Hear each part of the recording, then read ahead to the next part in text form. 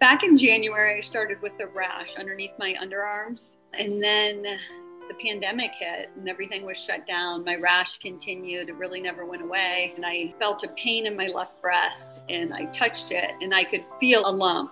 I scheduled my mammogram the next day, went in, they biopsied it. I got the call from the doctor and he said, "You have cancer." And my family doctor, she wanted me to get a second opinion and a third. She asked me to go to the James.